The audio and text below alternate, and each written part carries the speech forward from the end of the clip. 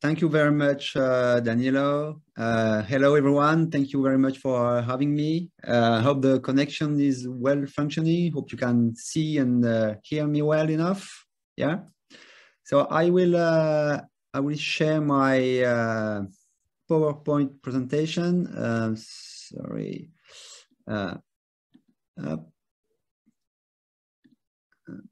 And so sorry because I haven't been very careful in how I prepare my different screen and windows. So I have different windows with my the text and the slides. So well, it's kind of impractical, but I deal with it. Okay, so yeah, as Danilo already told you,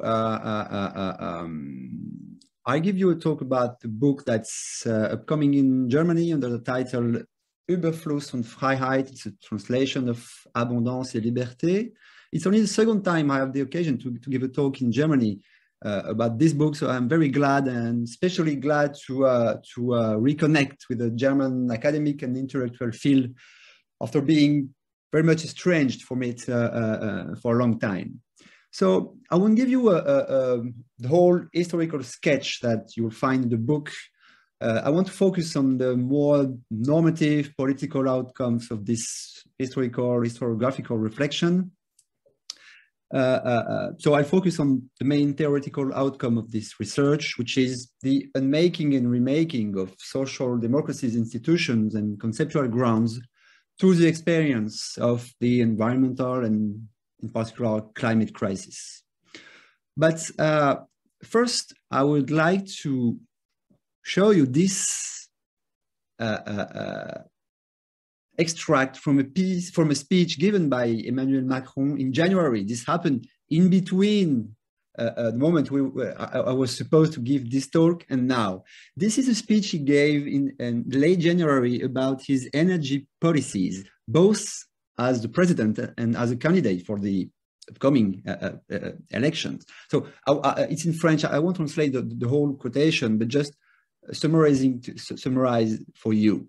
So it's about the economy of energy or sobriety. So he says the challenge is very well known. We have to be able to degrow by 40% our energy consumption. It's a big challenge, but it's feasible, he says.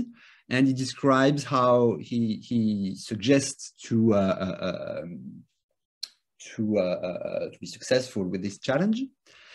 And his whole argument revolves around innovation, around the continued process of technological and scientific innovation that is, to him, supposed to guarantee that we both escape the climate crisis and reinforce and pursue the historical process of modernization.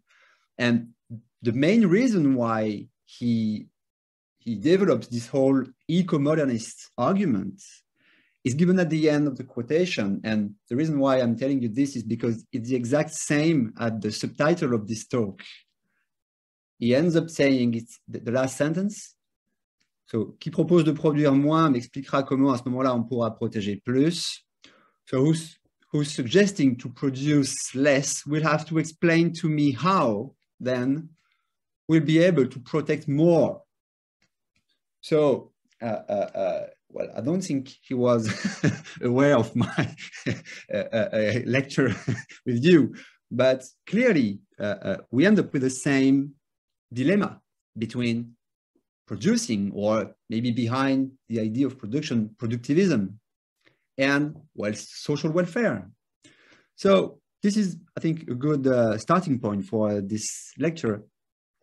And now I can move to well, my own thread of thinking. So one of the first puzzles I'll try to solve while working on the book is the following. Why has the ecological concern never really been understood as a social, as a deeply political issue before very recent years? So the reason is the following. On one side, we have environmentalists who try to overcome and escape the political by claiming that preserving nature is an overarching and neutral human interest. Classic American environmentalism, for example, and later the post-war universalist, internationalist, green humanitarianism, both promoted the same vision of a post-political, species-wide consensus where science and matter of facts were substituted to political power struggles and, of course, class-based movements. On the other side, political thought, whether liberal or Marxist-oriented, mostly insisted that the political is the realm of intersubjective or interclass conflict, that social norms and governmental regime are the product of collective autonomy.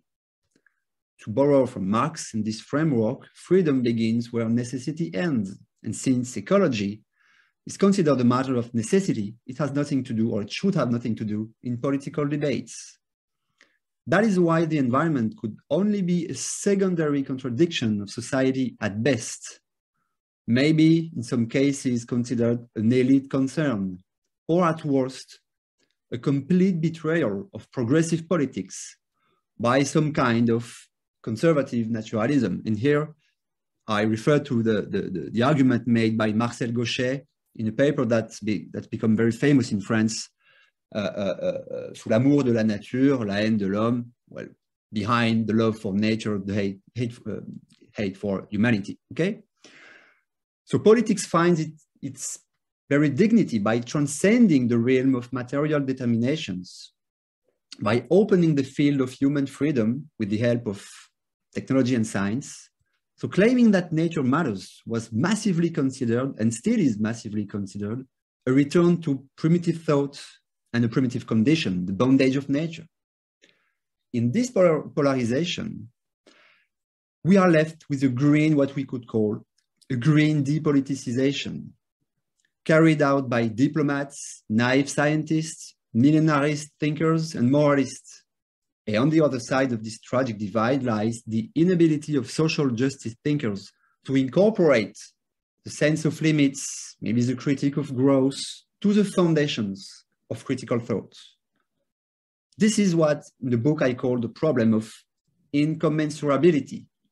The mainstream understanding of politics doesn't include ecological matters, so they are conceived as a flight out of politics.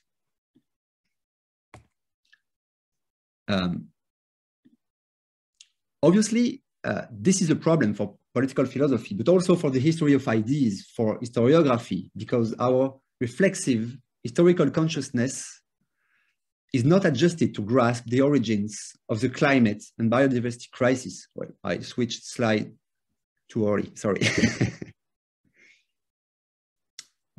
Our reflexive historical consciousness is not adjusted to locate all this within our political development. So I then realized that our understanding of the process of modernization had been deeply challenged by the history of science and technology, by social studies of science, by new anthropologies of modernity, for example, Descola, you mentioned Danilo, by environmental history in a very broad meaning. And political social philosophy was still lagging behind because it was still centered on previous paradigms of modernization, focused on state building, on the development of civil society and its internal tensions, on class struggles, on the founding values of liberal democracies, etc. But not much was done to adjust our understanding of contemporary issues to the new fields of knowledge I mentioned above.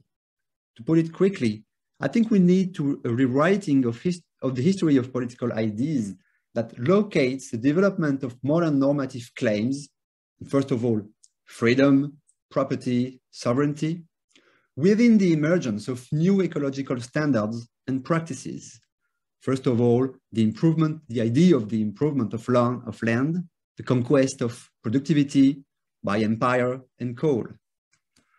Because if we consider modern political thought only as a matter of state building, as a matter of secularization, as a matter of class struggle, we cannot grasp the deeply historical and political character of the climate crisis. We are condemned to understand it as an historical accident, as a purely external event.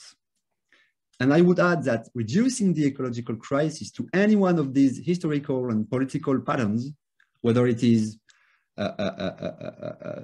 state building, secularization, or class struggle, leads to misunderstandings and false solutions.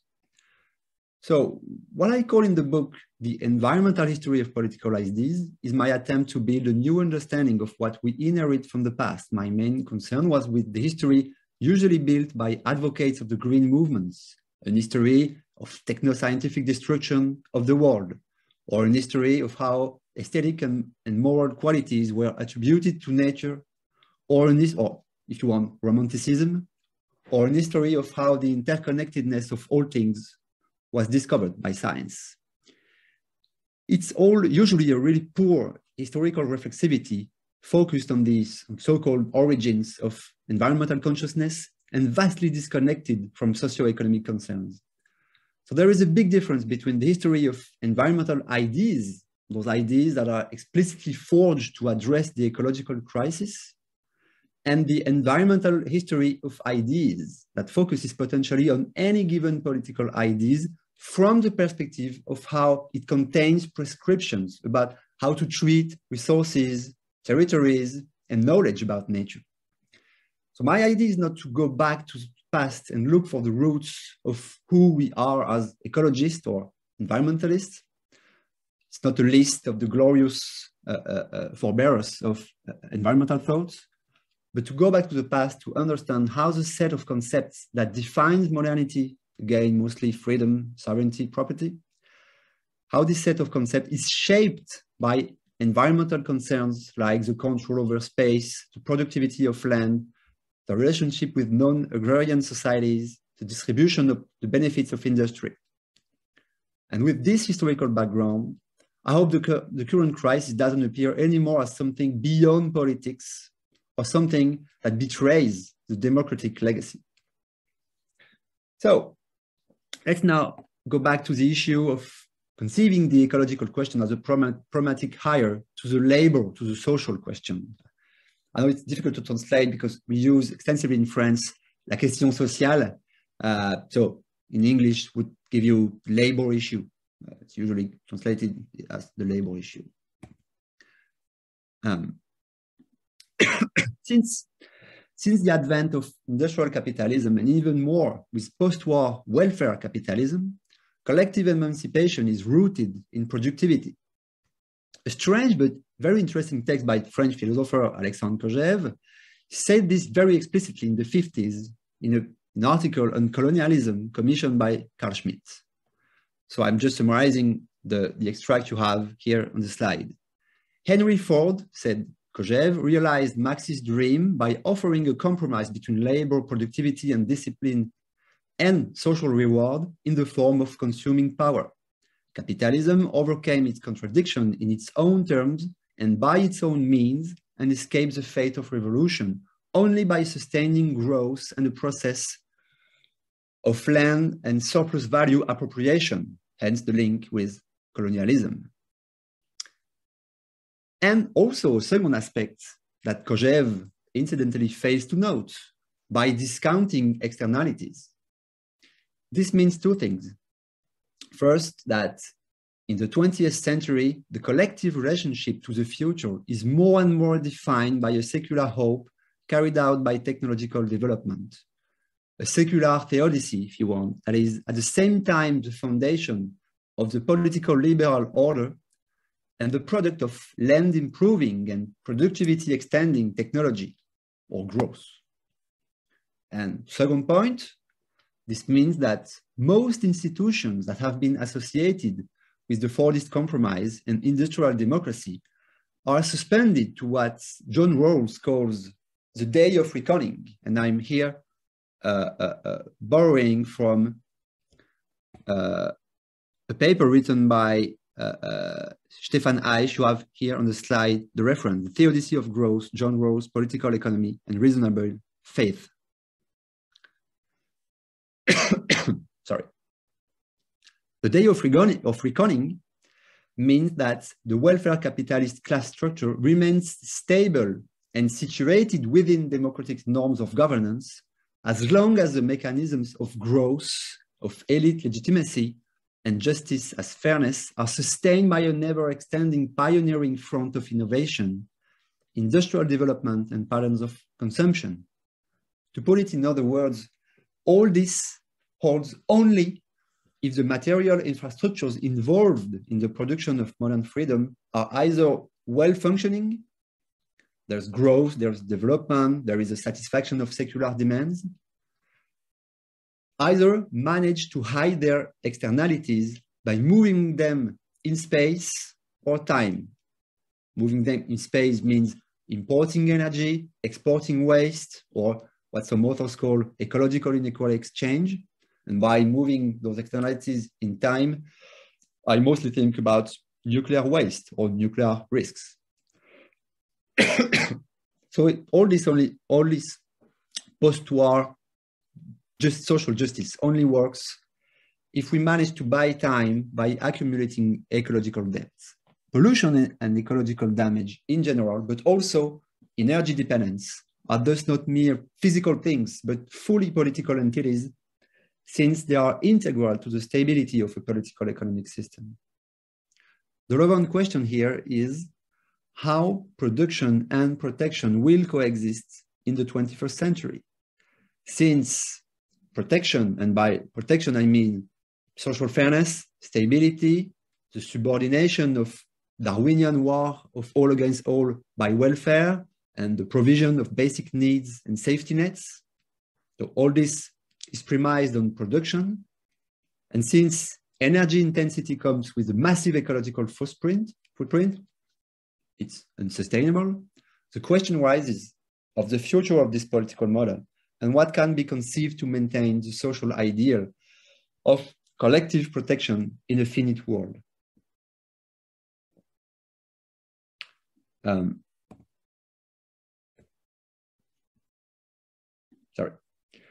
In other words, post-war welfare is the most concrete expression of what had been previously conceived by modernizers in early modern Europe, the pact between the conquest of civic autonomy, we make our own history and transcend nature, and the conquest of material affluence, or again, the subordination of Darwinian conflicts by protective institutions grounded in affluence.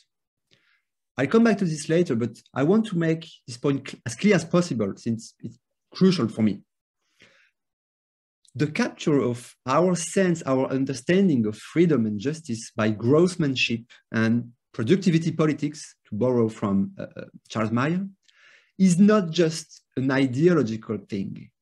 By this, I mean that it's not a veil imposed on the reality of domination and exploitation, as people like Marcuse, André Gorz, or Ivan Illich would say.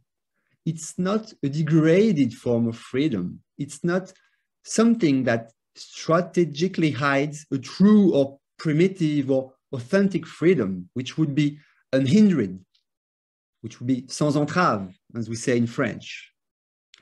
I claim, on the contrary, that there is no other modern freedom than this one. Freedom has a material history. It has been defined, modeled, crafted by a set of material devices, by a set of ecological devices and practices. And until now, there is nothing beyond those historical ecological processes.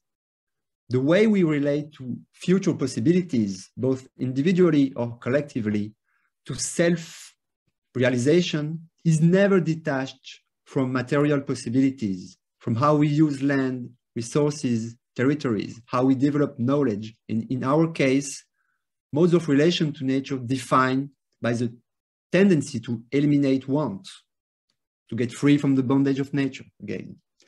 Now, saying that those infrastructures of freedom have become unsustainable comes with huge consequences, obviously. It simply means that a different sense of freedom must be developed on the remains of the previous one. We cannot hope to go back to some kind of primitive, authentic, pre-modern understanding of freedom. But we have to build some kind of new understanding of our freedom. So it means that there is a continuity in the value we give to emancipation, and at the same time, a discontinuity in how we ground it in material supporting systems. If freedom were a trans-historical essence, it would be, I think, very easy to retrieve it from its capture by industrial capitalism, but it's not. It has been changed forever. There is some kind of irreversibility here, or past dependency. Energy-intensive freedom has become a standard. It's an historical ecological ideal, and we are at a turning point of its history since we are facing the question of its reinvention. Now, this rather speculative point has very concrete implication for the green left debate. Lots of people in the intellectual world and in social movements are now convinced that the climate issue is a social issue, that ecology and class structure are related, or that carbon emissions and inequalities have to be connected, not only because it's true, because they are connected, but because it helps building a large social coalition interested in decarbonizing the economy. My own work, obviously, is a byproduct of this new arrangement between the left and environmentalism, of the debate over, for example, the Green New Deal. But there are very different understandings of what this all means philosophically and politically. So that's the new step in my argument. So here's the first issue I would like to develop. For some people in the green Marx universe, the climate issue and the social issue completely and ideally overlap. If we take this seriously, it means that the fight against fossil fuel companies, against, to borrow from Andreas Malm, fossil capital and its legal infrastructure, is an expression of the divide between the interest of the majority and the vested interest in status quo and climate destruction. Closing the metabolic rift, now I'm borrowing from John Foster, another prominent green Marxist. Closing the metabolic rift between man and nature becomes, from this point of view, the historical task of the subaltern or the working class. The argument is very easy to get and serves a very convenient bridge, and serves as a convenient bridge between environmentalists and leftists, until there is no difference at all, until the green depoliticization disappears and the ecological crisis is reframed and reduced to the power of capital over the general interest. But what fossil capital sells is not only a dangerous product, it's also the pivot of our economic system. It offers jobs, it pays for social security and prosperity. It's a way of life that's deeply entrenched in an energy-intensive mode of development. It's related to how we conceive our movement in space, cars, air travel. It's related to how we conceive our privacy. The mere fact that we have isolated windows, domestic heating, internet connection, energy, to borrow from Stanley Jevons, 19th century, is a universal service that not only generates profit and lobbyism, but also ordinary practices and representations. And that is the reason why there actually is no perfect alignment, no perfect overlap between the interests of the majority, of the workers or the people, if you want, and the fight against fossil capital. Most people are trapped in a fossil fuel form of freedom and autonomy, and they either close their eyes to the climate catastrophe because it's inconvenient, or they even sometimes actively fight against green policies, understood as a source of constraint, of encumberment, or even sometimes as a freedom killer. This is what Mark Bliss, for example, calls the carbon coalition. You have the references the reference here on the slide in a paper written with Thomas Oatley. Carbon coalition is the heterogeneous social collective that holds a more or less conscious interest in sustaining the carbon economy and form of life. It's a coalition that is part white collar, part blue collar, part labor, part capital, and that has been skillfully pushed to a prominent place by conservatives in liberal democracy, most spectacularly, of course, by the US Republican Party. The fact that this coalition is fundamentally short-lived, suicidal, and absolutely unaccountable to future generations doesn't weigh much against the prosaic reality of current attachment to the fossil fuel form of life and the loyalty to fossil elite it generates. So, facing the carbon coalition, there is probably a post-carbon coalition made up by upper middle class, urban, educated people working in mostly intellectual professions. That's you, that's me. And some segments of popular classes, even some segments of the ruling class. This coalition is trapped between its social interests, for example, not sharing diplomas with the rest of the population, and the fact, I say this because the diploma divide is very important in the divide between carbon coalition and the post-carbon coalition. And the fact that it considers itself a savior of the general interest, or even a bearer of the universal point of view. So this left-green coalition is still shy of a demographic majority, and even worse, it is politically condemned to inaction by its own contradictions, as illustrated by the US Democrat establishment. In a way, maybe I'll skip this, but there is some historical analogies to be made between this and the historical role of the national question or by religion in the history of socialism and Marxism. But I'll skip this. It would take me too far away from my main considerations.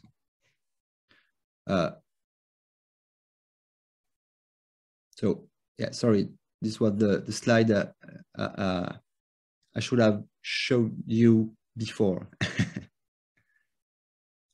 Okay, now let's move to a second debate that is relevant for the theory and history of social protection in the 21st century, green modernism, or sometimes called eco-modernism. In conceptual terms, it's about decarbonizing the same patterns of development and political legitimacy that prevailed in the past, basically decarbonizing an energy-intensive society with growth, with labor-friendly policies, all this, but with renewables instead of fossil fuels, and push for a post-fossil for this compromise.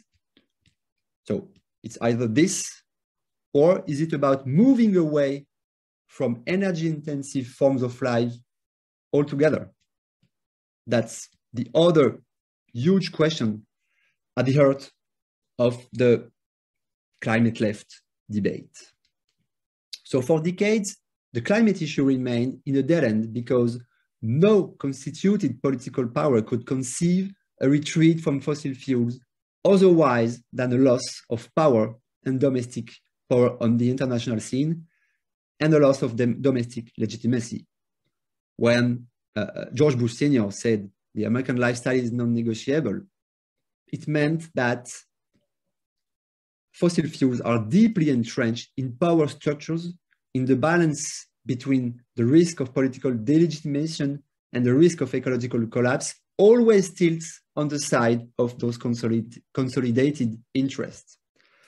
This status quo changed in recent years, not because the establishment became more enlightened, more aware of more environmental friendly, but because technological advances and security issues changed the landscape. Renewables became less expensive, and with them, electricity-based production systems and modes of transportation. military agencies at the same time redefine the climate crisis as a source of serious destabilization, both domestically and on the international stage, obviously. So the balance of interest between climate inaction and climate action started moving. Delay became a less attractive option even for politically conservative people and investors. And for example, the leadership of China in the struggle for new markets, innovation, and extraction pushed toward the silent revolution, the material basis of power. That is the argument of my piece I'm showing you on the slide for an ecological realpolitik. Sorry, the material basis of power might switch from fossil fuels to strategic minerals, battery tech, microchips. In this context, the possibility of a Green New Deal appeared as a winning policy design. The complete reinvention of productive transportation and housing infrastructures would provide jobs, growth, equality, and stability, just like fossil fuels did in the past, but without the climate risk. So this is the topic of the Adam Tooze piece, the debate on investment and decarbonization, and my other piece called in French, Ouvrir la brèche, open the breach.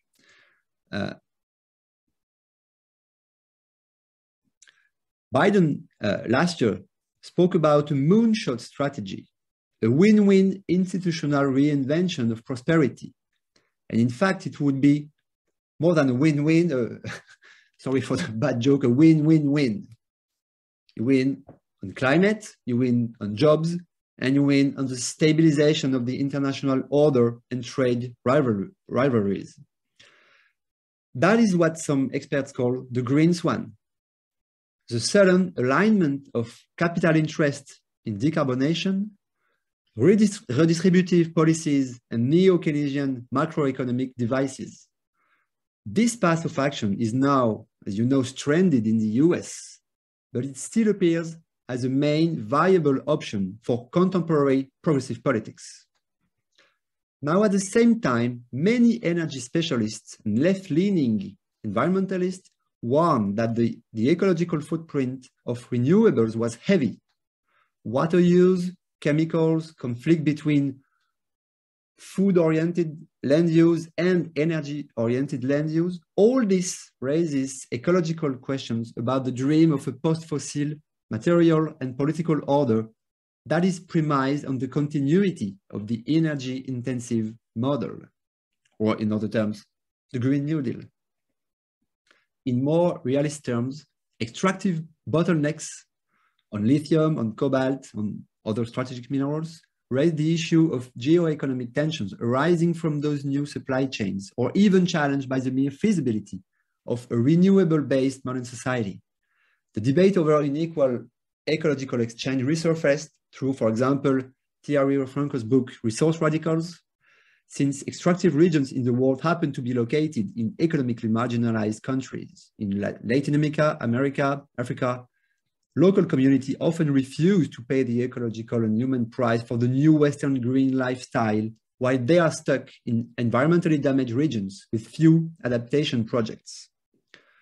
So what looks like a win-win from the perspective of the West is sometimes a double loss from the perspective of the South. It's an even and combined ecological catastrophe all over again. Even in Europe, the question arises. Recently, a lithium mine project in Serbia has been fought against by people. And those people say that they refuse to sell their mountains for cheap and greenwash the German consumer who wants to ride his electric Volkswagen. So as you can see behind the motto of electrify everything, there is a deeply political choice and a very serious reflection on what modernity is. In other words, is it possible to sustain democratic regime based on welfare, on a certain sense of material possibilities, let alone secular hopes? Is it possible to sustain the urban lifestyle that is so closely associated with modern civic freedoms without ruining the world? Some people on the left insist that the energy-intensive lifestyle can be saved through energy efficiency, electricity, a better provision of energy-saving public infrastructures, and renewable and sometimes nuclear energy.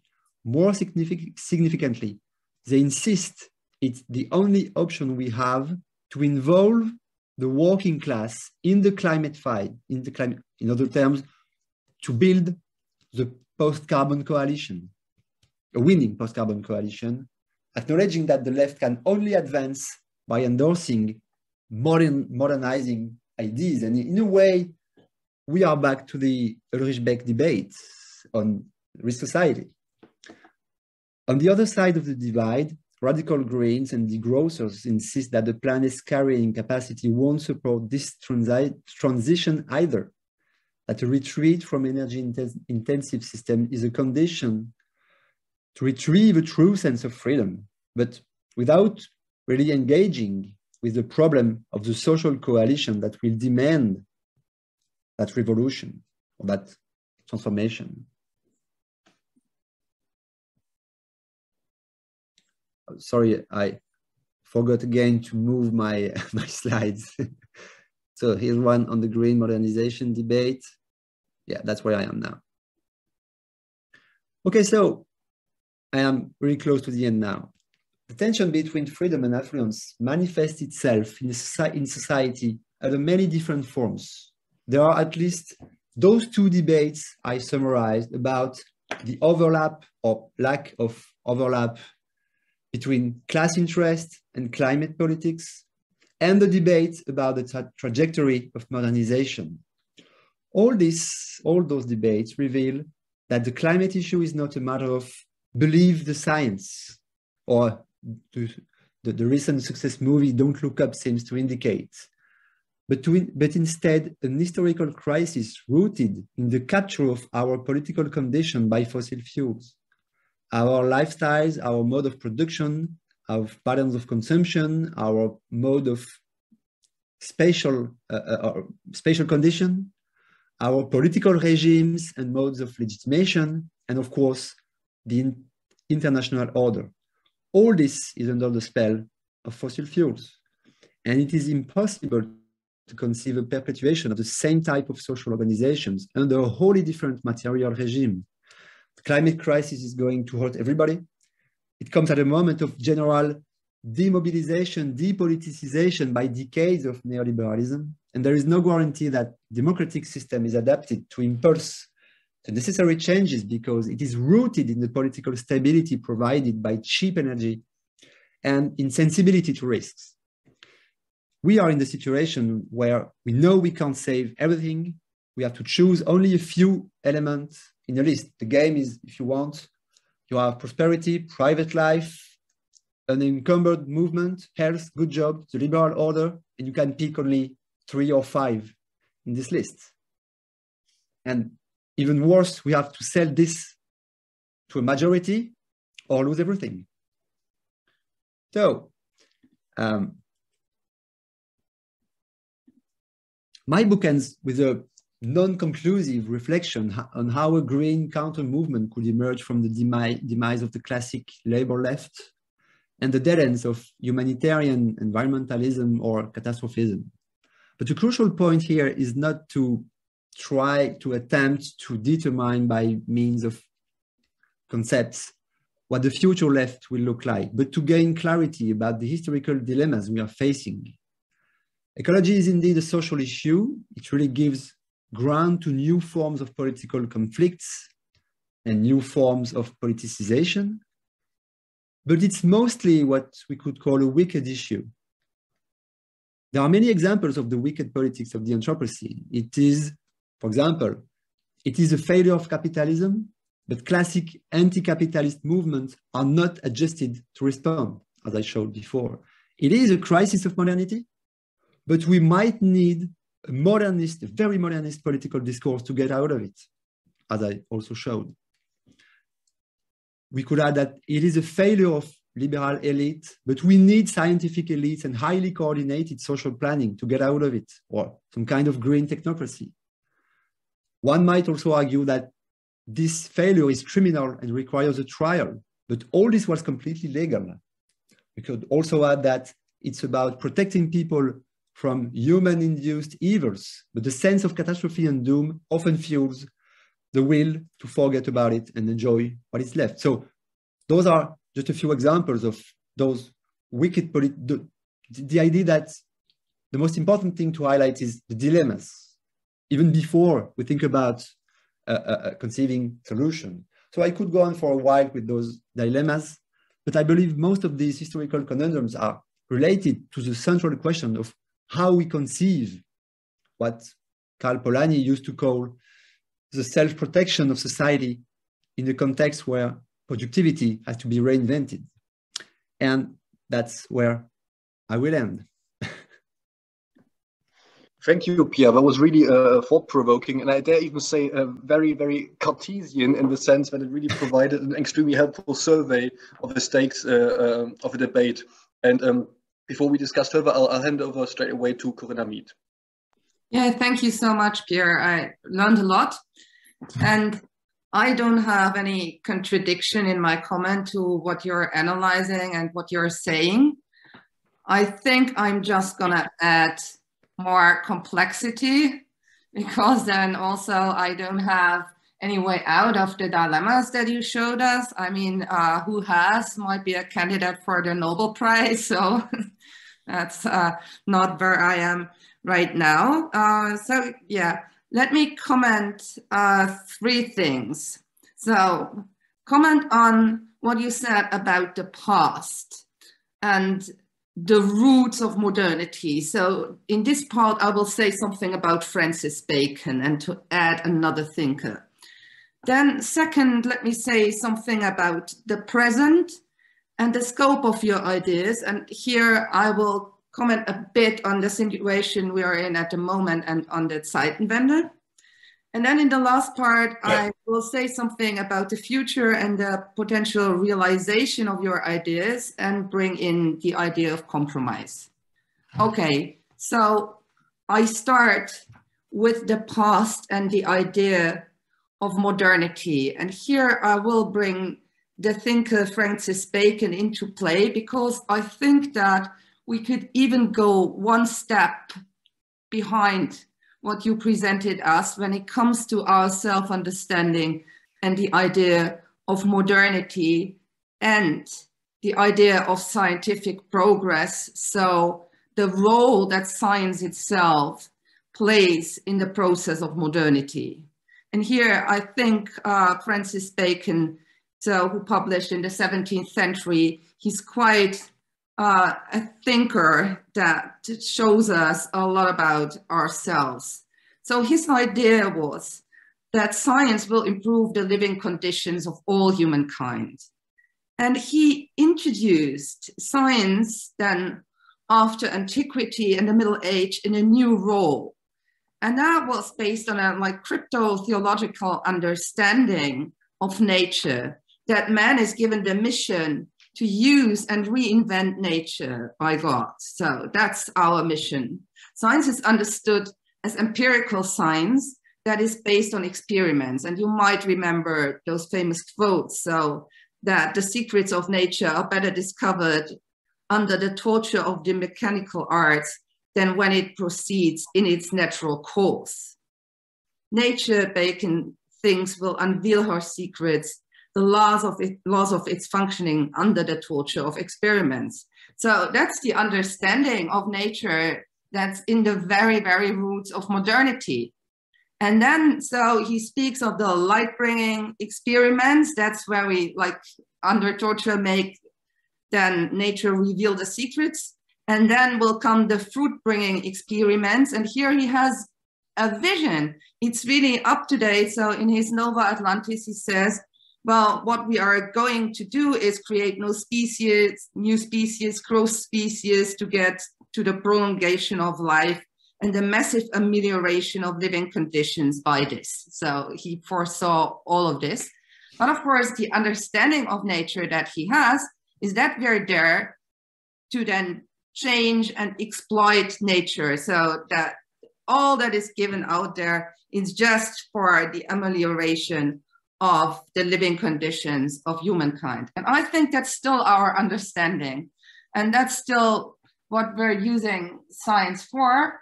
And therefore, so all the solution that we also are discussing in the political philosophy of climate change, so there will be a technical solution. Science will come up with something like better. Yeah, that would then still be within this model. And then one question is, well, do we have to develop a different understanding of ourselves towards nature and of the role of science then? Or can we, and I mean, that was also in your talk, trust in science that they will just find a way to make the nuclear waste dissolve, or that we can put it further away, or that we will have some scientific innovation that will solve all this crisis. Okay, then another point about Bacon is that he, of course, then assumed that these scientific innovations, they will be to the well-being of all humans, but he didn't develop any political system that takes care of the distribution of these innovations. So, for example, new medicamentation. And I think here, so when it comes to this question, well, how will these benefits be distributed? Then we come into like the political questions. And then Marxism as well as liberalism are based on this Bacon system, on this Bacon understanding of nature. And that is so why these systems also are based on the exploitation of nature. It's just that, so I wouldn't only say, and that of course was your focus,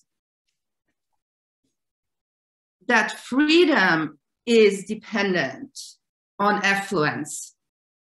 But of course, the stability of other systems, so that do not put freedom as their leading value, they're also based on affluence and on growth, of course. So it might be that your thesis is right, that we can't have freedom without growth, but of course, we can have growth without freedom. So like in countries like China, and we can have stability without freedom and with not a lot of growth like in North Korea. So I'd say, well, yeah, it's true for us. So that freedom is based on the growth, but it's also true for other states that their stability is based on growth, even if they're not there in order to save freedom or to develop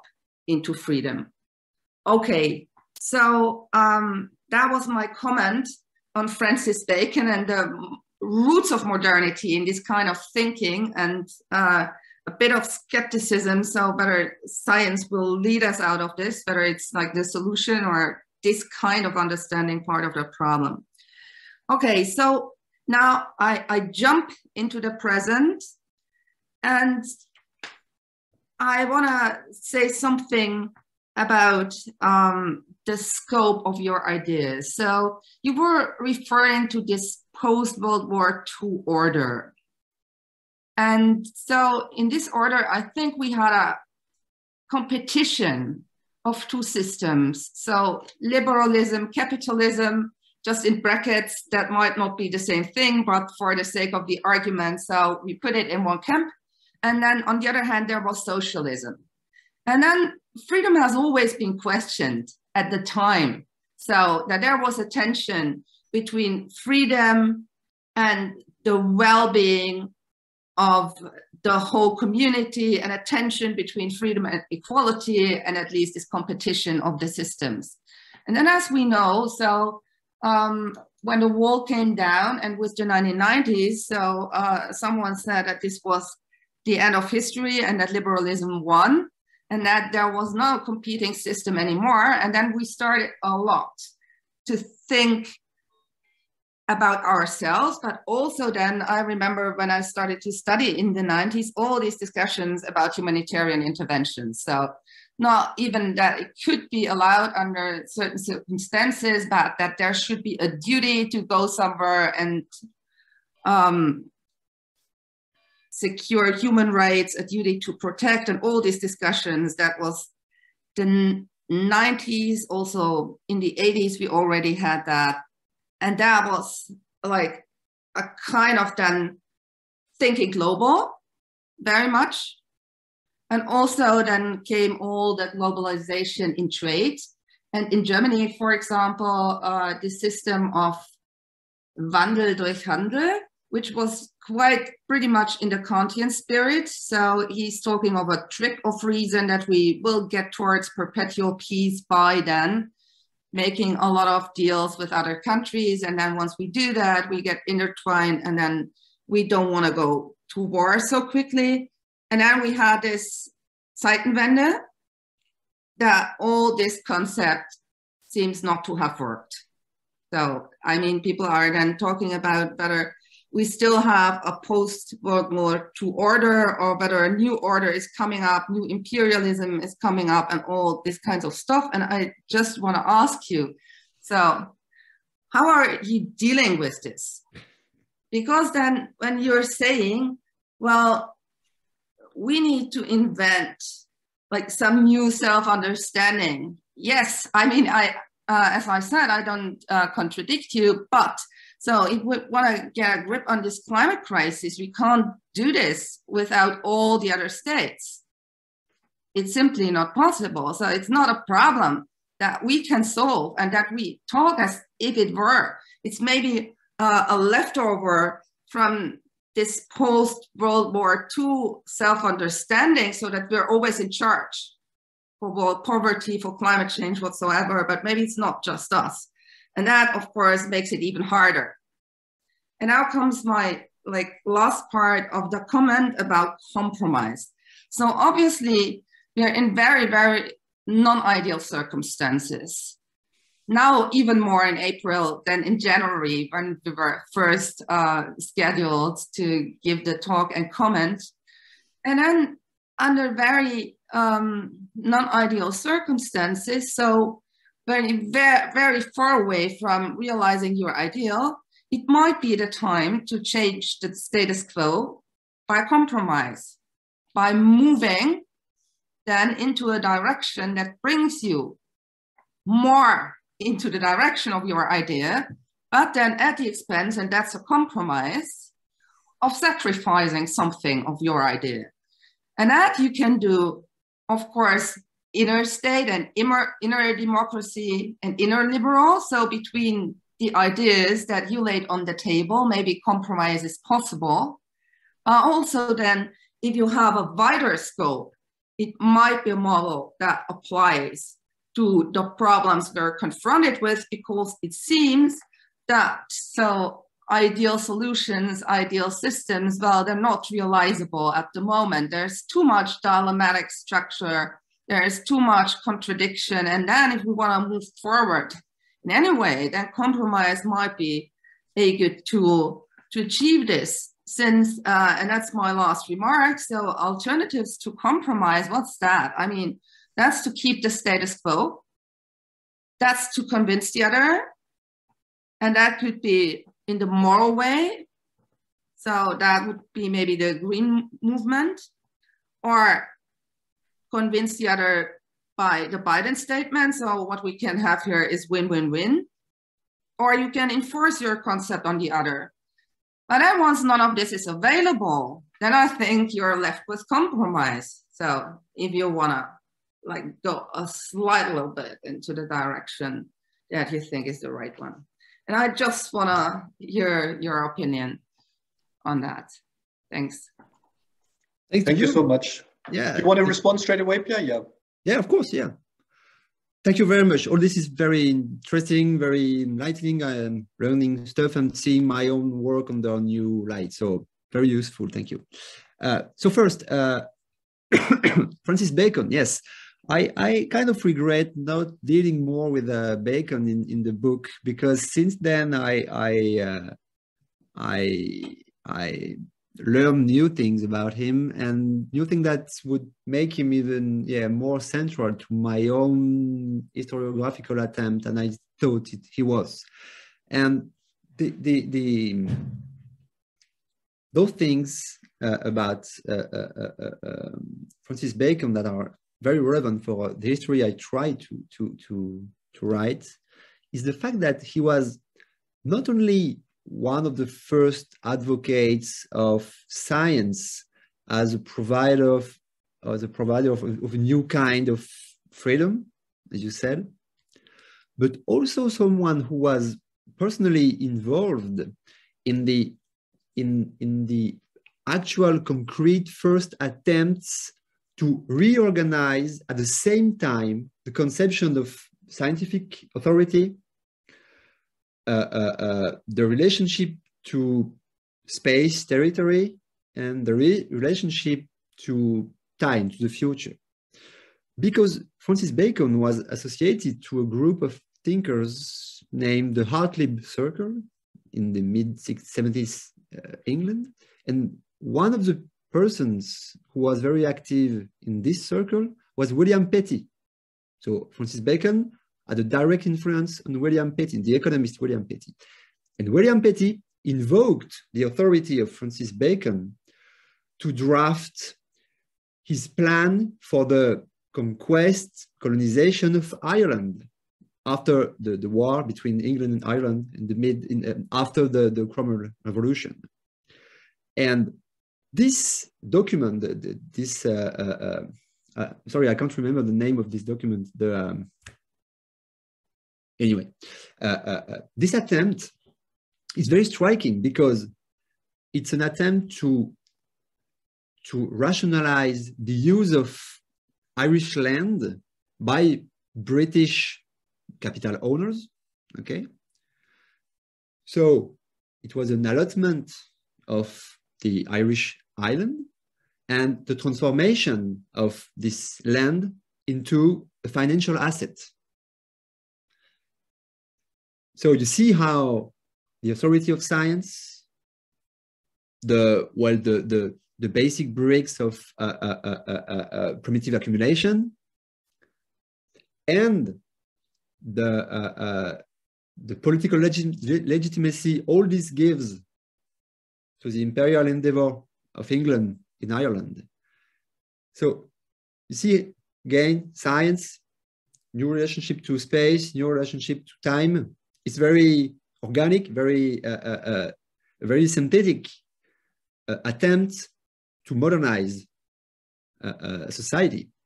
So yes, Bacon is very much at the epicenter of all this pact between freedom and affluence. So, and maybe the key concept here is the concept of improvement. Improvement, if you read the historic research by people like Paul Ward or Frederick Johnson, both two British trained historians, they show how this very concept is at the core of those agronomic revolutions that contributed deeply to reshape even political thought, because this concept of improvement, you find it in John Locke's second treaty of civil government, and in particular in chapter 5 on property. It's the key concept of the chapter 5 on property. So again, all this is probably the most crucial laboratory of the modernization process. And indeed, as you said, part of our task today is to cultivate a different understanding of the achievement of technology without probably falling into the opposite Heideggerian, primitivist, or neo-romantic conception of freedom as something that has nothing to do with technology, or should have nothing to do with technology.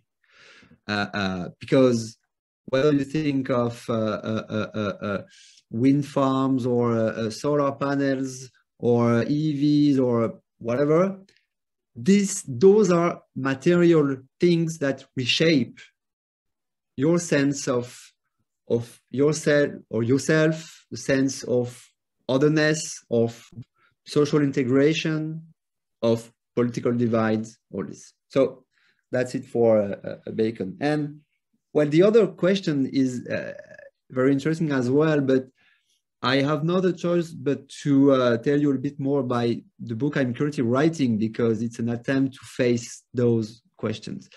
After reading writing Affluence and Freedom, I realized that actually there is another normative ideal central to modern history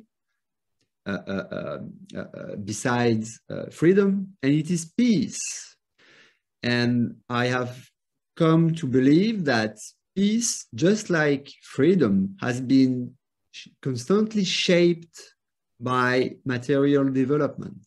And to be very blunt, I think that the international order that has been shaped after World War II is completely dependent on the multiplication of productivity by fossil fuels infrastructures. Again, Thomas Oatley speaks about fossil peace, and I very much agree with this idea. Doesn't mean that fossil fuels bring peace. We very much know that they don't always bring peace, but there was an attempt to ground the international stability in material interdependency. Just think about the Robert Schuman Declaration in 1950. If you want that France and Germany never come back to war, you just have to make them economically interdependent. And the material vehicle of this interdependency is coal and steel. That's where we are now. Again, this mix between Montesquieu doux commerce, Kant perpetual peace, and the infrastructures of coal, oil, and gas. And I think you can see me, you can see where I'm going. The current war in Ukraine is completely collapsing this attempt to build peace on fossil fuels. So why am I telling you this? Because have in mind the declaration made by your German minister, Robert Habeck, a few days or weeks ago, when he said that if you want to protect democracy, you have to accept some sacrifices. And that's exactly what you suggested to me. That's a big compromise. And the question is, in the name of what are we ready to make those compromises or even those sacrifices? Maybe in the name of the salvation of a form of living that is not only defined by a level of energy use, but also by a pattern of institutional organization. And this is very much at stake with the war in Ukraine. So if you kind of raise the bar of the trade-off, and if the trade-off is democracy or heating, domestic heating, or riding your car at high speed on German highways, or French highways for that matter, maybe then you are in position to obtain the compromise you want. And I'm saying this because if you only think about the dilemma between social welfare and climate, I think you'll never get the compromise. You need to raise the bar at a level of stakes that is higher and that involves the peace and war debate. So it's not the reason why I'm working on this book, because I started working on this a long time ago, but I kind of saw this new kind of conflicts coming, and I've been influenced by many people working on the geopolitics of energy and climate. So I think that's probably the best source of compromise we have now, the tragedy of history.